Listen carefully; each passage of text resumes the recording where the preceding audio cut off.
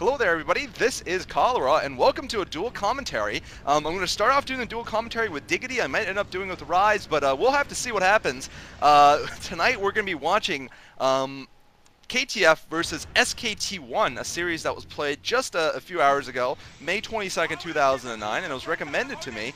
This first game is going to be Luxury versus TheZerg, so it's going to be interesting. I think this is going to be a good ZVZ here. Both of these players, well, the Luxury obviously won the last MSL, so he's certainly a very impressive player. The Zerg is really someone we thought was going to be good, but just like the rest of the SKT Zergs, he hasn't really been doing that well recently, I think.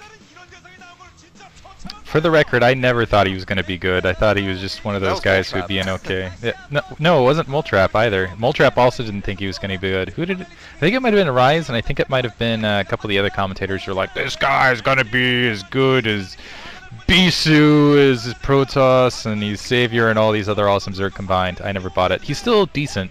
He's not horrible. Actually, the guy I think who's going to make a big splash in the upcoming future is Zero, because he's been, I've said it before in other commentaries, I'll say it again, he's been deliciously mediocre, and those deliciously mediocre players, especially early on, turn into fantastic players. The last one I thought of that was Jangbi. But anyway, this is going to be on Battle Royale, pretty standard Zerg versus Zerg map. Looks like in the, or no, it's not actually.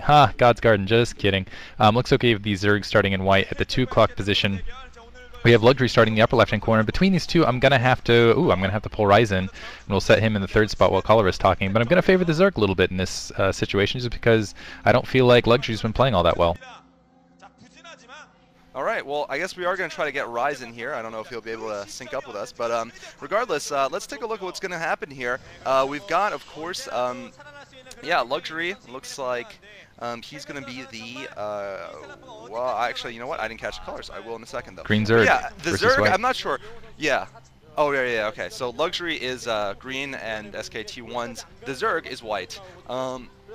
I think Zero has already shown himself actually to be pretty good. I mean, beyond mediocre, certainly. He was the guy who went for the Infested Terrans against a Protoss player. That's right, of course, if you look up my account.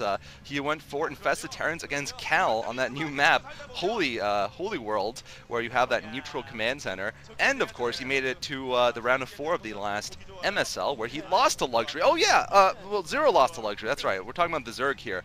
The Zerg lost a long time ago to Midas on a bunch of maps like Plasma, so really he hasn't shown since then really that he's a star or anything, unlike Zero, who I'd say is definitely rising. Anyway, we're going to be seeing what kind of builds they are. They're going to be 12 something, I feel. There it is. It is going to be a 12 pool for both players, and since God's Garden's got that protected natural, I think both are probably going to pick up an expansion now.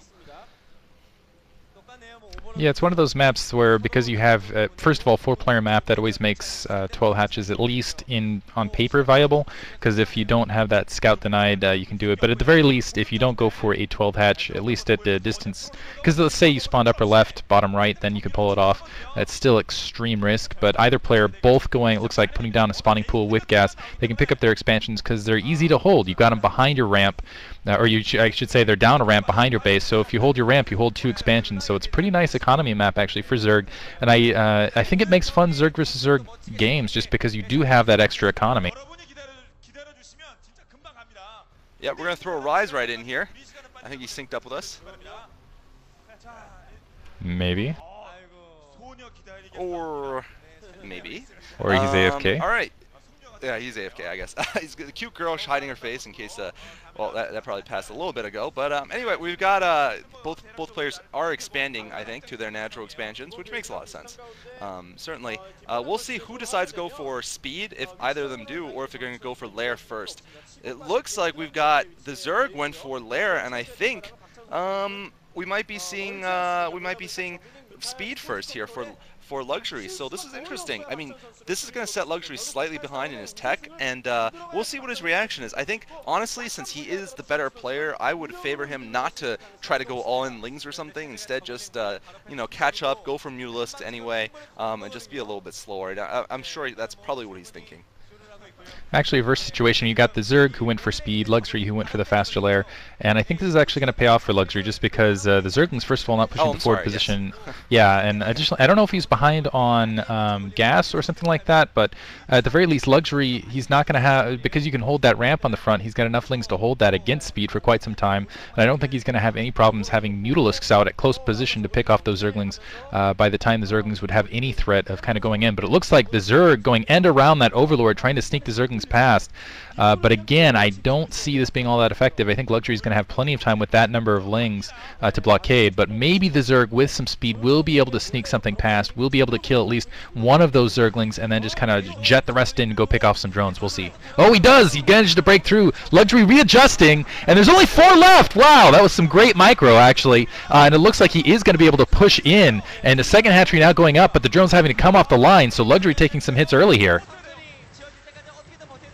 Yeah, I mean, Luxury might actually lose this one. Wow, the Zerg has gotten a lot more lings than Luxury. Luxury is just stalling right now for that Sunken Colony to go up, of course. And he's going to have to defend it, or else he is going to lose this game here. The Zerg has already gotten a surround around the Sunken before the Sunken even goes up. And now Sunken finally goes up, but gets off a kick, 1 hit, and that's it. And I think that's it for Luxury also. The Zerg just definitely producing a ton of lings here. And this is definitely going to be it.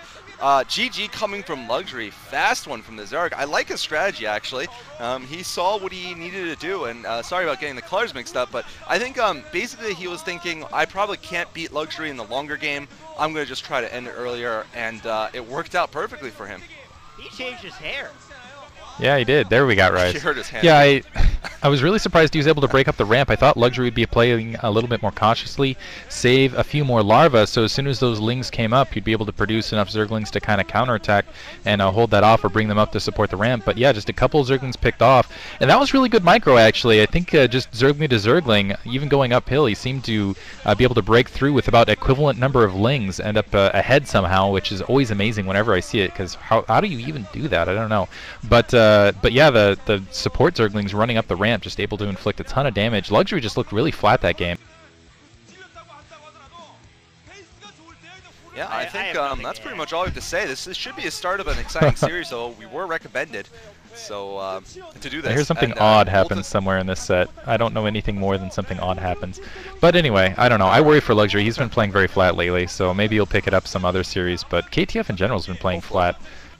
Hopefully. Anyway, thanks. We'll I'm probably going to ditch the rest of the commentaries. I'll hand it over to Rise and Cholera for the rest. All right. See you later, Diggity, and stay tuned for Game 2.